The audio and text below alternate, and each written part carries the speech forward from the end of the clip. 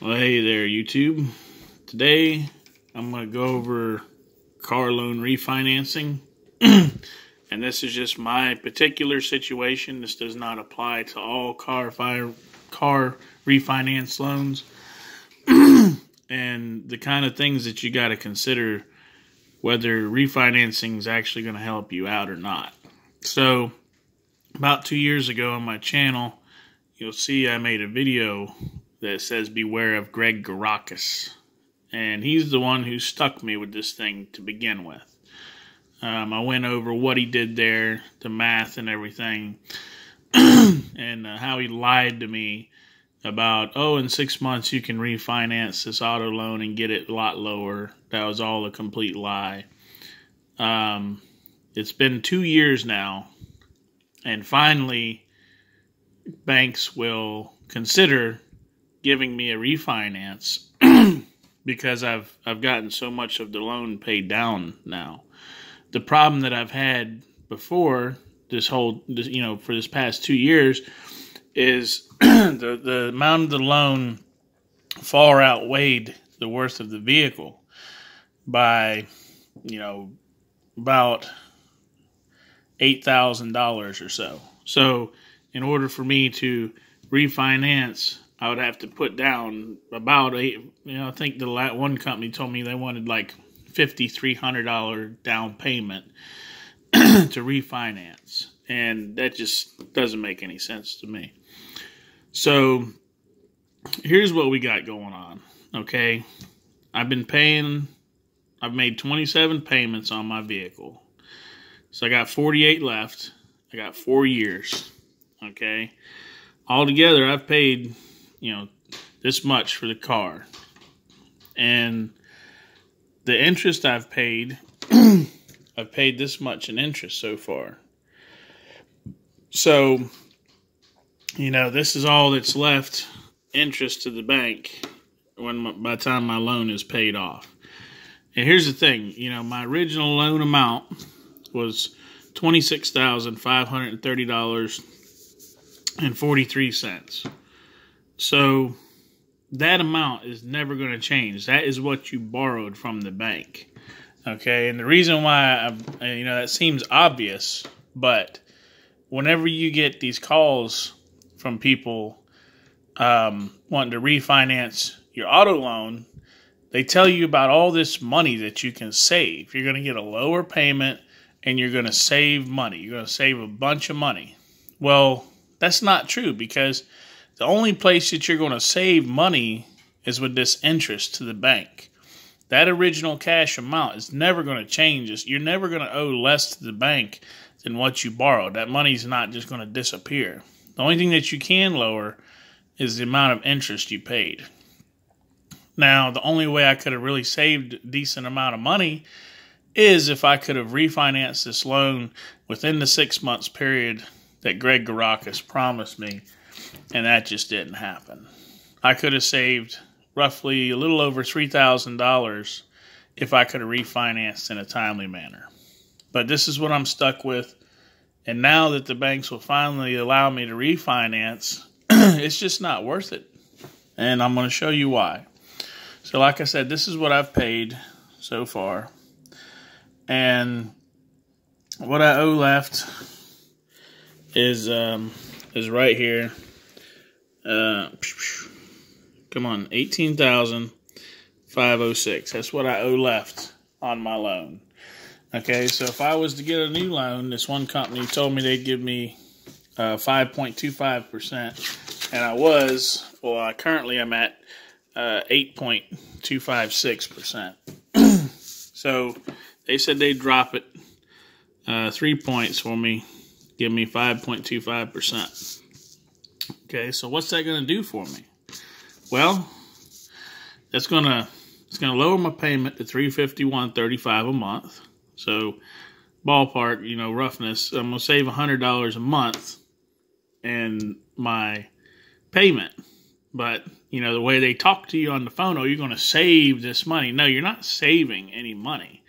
That amount doesn't save anything, because here's the deal: is my loan was going to be reset to 60 months. Okay, over here, I've only got 48 left. I've got 4 years left. Well, this is going to throw me back into 5 years now. I'm going to have to pay a whole nother year.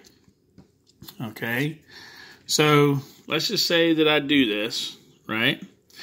If I just go with this loan right here, with their interest right here, that's what they'd get at 5.25%. And that's what the total price would be for my $18,506 loan.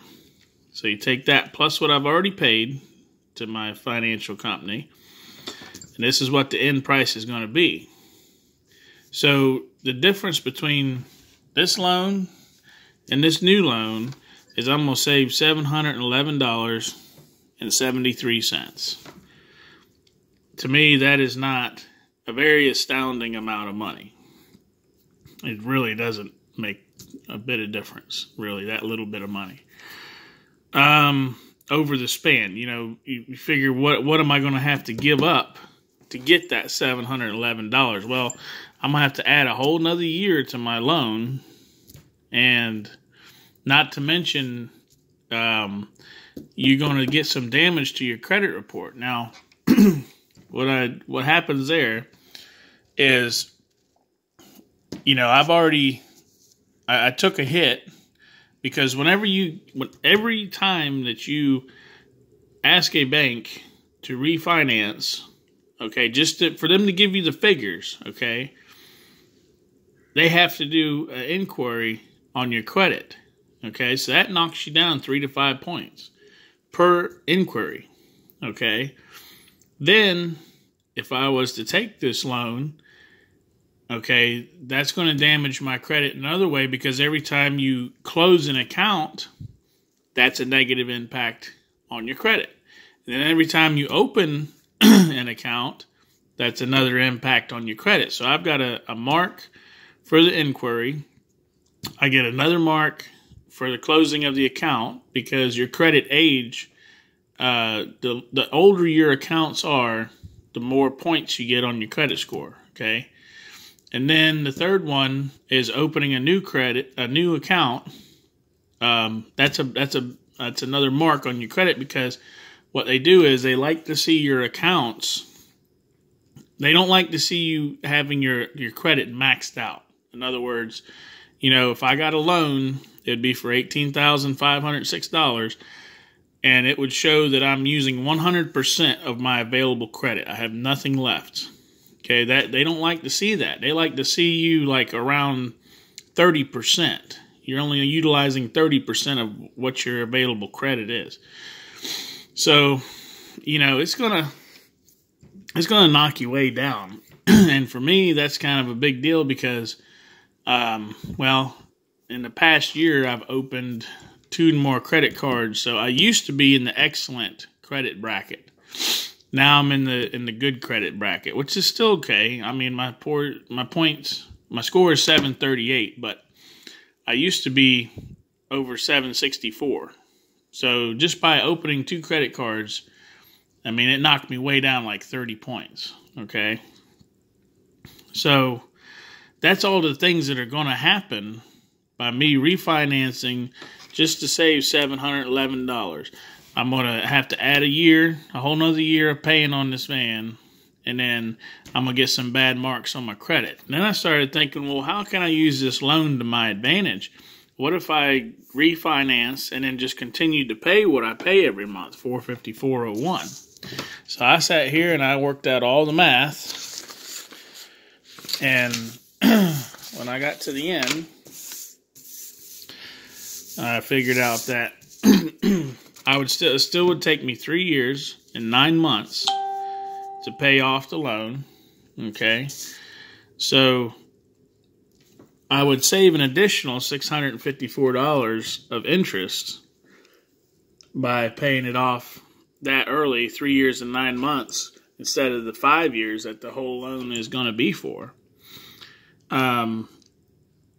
But together, combined, even if I took the new loan and I paid it off early by overpaying every month, the only difference would be I would save $1,365.73 and I would pay it off 3 months earlier, or 3 payments, 3 months earlier than I would right now at this point in time. This point in time, my car will be paid off in 4 years. If I was to refinance today, then I would be paid off in 3 years and 9 months. So, to me,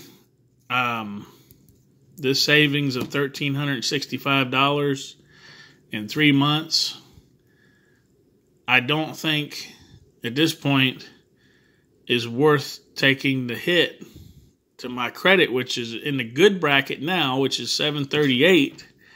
But these are my, assumptions. I don't know the exact number, but, you figure 3 to 5 just for the inquiry. That's one inquiry. I haven't shopped around. I haven't seen if I could get a better deal. Maybe somebody might offer me like a 3-point something APR. I don't know. This is just the one company I've gone with. But every time I check with somebody else, that's another 3 to 5 points that knocks me down. And then I have the closing of my account with my current finance company. I don't know how many hits, I don't know how many points that's going to knock off.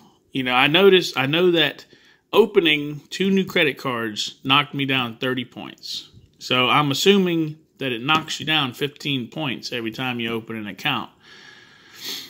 So I'm assuming by the time I'm all said and done, if I was to shop around a couple more places, get their opinion, their offer, and go ahead and go through with the whole mess, I might be knocked down, 35, maybe 50 points by the time all this is said and done. And then my credit's really going to be, it's going to be pretty much average. And I've worked really hard to have good credit. I walked into Honda last year and got a motorcycle with no down payment. I just told them I wanted it. And because my credit was so good, they said, all right, there you go, sign on the line. I like that. I like being able to walk into a store, and if there's something I need, I can just get it without a down payment because my credit is good. So in my situation, I don't think refinancing my loan to save that little bit of money and the huge hit I'm going to get to my credit score, it's just not worth it. But if I could have got the original, we go back to the 2 years ago with old Greg Garakis, and if his word would have been true, and I could have refinanced my loan down to, say, this percent, 5.25%, at only 6 months, that's where I could have actually saved some real money. I would have saved over $3,000 in interest payments. And, there you go. So I would have to say, do your research carefully, because the way it's naturally set up, you can see I've had this car for 2 years and, 3 months. And the bank has already made plenty of money off of me. This is how much money the bank has made off of me. The way loans are set up, the bank gets their money within the first 3 years. They're paid. They got their money. So if you've already had your loan for a while, the bank's already got their money. Somebody else is going to make money off of you refinancing your loan. You gotta keep that in mind. See, like, right now, this is what I owe to my current finance company. This is what I'd owe to the new finance company. Right now, this number is still bigger, but, 6 months down the road, that might be bigger. Why would you pay the bank, a new bank, more money to lower your payment than you would to what you currently owe to your current finance company? So, you need to sit down. This is, I just Googled this. It's called hope I say this right, amortization calculator. And there's the website right there. It's easy. You just plug in your numbers, and it gives you this whole breakdown of the whole entire loan. And you need to research, is it really going to be a positive effect? They try to sell you on thinking that you don't know what you're talking, you know, what's going on. And I really learned my lesson with Greg Garakis took advantage of me and my mother and did all his fast talking and got me to sign the papers. You know, originally the price that I agreed to this van was a little over $19,000. And that's the price that we agreed to, but things got changed around and, you know, there's some shady stuff going on at the dealership. And by the time I signed the papers, it was too late. I signed the papers and that was the final amount. So that was, you know, over $7,000 more than what I agreed to. But by then I signed the papers, so I was screwed. So I learned my lesson. You know, and these salesmen, these guys at these refinance companies are just like the car salesman, man. It's their job. They've got to, that's how they earn their living. They sell people loans. So they're going to tell you what you want to hear. And this guy, you know, I'm not going to name the company that got in contact with me, but, you know, he made me sound, it made it sound like the way he was talking that I was going to save thousands of dollars. You know, I was going to be putting an extra $100 a month in my pocket is what he told me. You're going to put an extra $100 a month in your pocket. Well, the math right here shows that that money's not going in my pocket. It's just being stretched out further. That's, you know, they add the extra year to the loan. And I mean, yeah, I do save a little bit, but does the pros outweigh the cons? Now, if your situation, there's other ways that you can use an auto refinance to your advantage. I mean, if I was really in a pinch and I just couldn't afford this $454.01 a month anymore, well, then it would be a blessing to get $100 a month knocked out. I'd go ahead and do it. But that's not the case. I can afford it. I just go ahead and get it done. Another way, let's say that you can get a loan for your car that is more than what you owe. Let's say I only owed like $5,000 left on the car, and right now the vehicle's worth about $14,000. So if I wanted to, I could refinance for $10,000, and then I could use that other $5,000 for whatever I needed. Maybe I had a home improvement project or something I needed to do. You know, you could use your vehicle to your advantage like that if you wanted to. But in my case, I still owe more than the vehicle's worth. I owe about $4,000 more than it's worth now. So that ain't going to work for me. But I hope I explained some things to you guys to kind of help understand how loans work. I know I really didn't understand it. I had to sit down and learn it all for myself. I learned a valuable lesson, and you should too. If you go into a car dealership and it's all like a rush situation, like it was with me, it was a rush. Oh, we got to hurry up, and that's what they kept telling me. Oh, this offer is only going to be here today. You know, you got to take it today, or the offer's off the table, and you know, not giving you time to think about it. That's when you just need to tell them, you know what, have a nice day, and just go. There's 10,000 car dealerships everywhere. You need to have time to think about it. See, if I wish I could have had the figures, and I could have brought them home. I could have researched them. I could have plugged them in this tool and got the breakdown, and then went back the next day and be like, look, no, man, this ain't going to work for me. First of all, I would have seen the price was not what I agreed to, and we would have changed that. You know, so you got to have time. So remember that. Don't let them guys, that's how they get you. They try to rush you. Oh, we got to hurry up and act on this. And that's not the truth at all. There's plenty of time to do the deal if it's a good deal. You know, I will give props to Kia of St. Augustine. That's where I got my previous vehicle from. And they were cool about it, man. They were like, hey, man, no rush. Just think about it. I got to take the car home for the night. You know, it gave me plenty of time to think about it. And that was a good deal. The price was what I agreed to with the payments that I agreed and everything. And, you know, I think, you know, this was, you know, 5-6 years ago. back then, I don't know how they are now, but back then at least they were good salesmen. They didn't do any tricks. They're good people. But anyways, I've rambled on long enough. Hope this helps. Let me know if there's any questions you have. I'll try my best to help y'all answer them.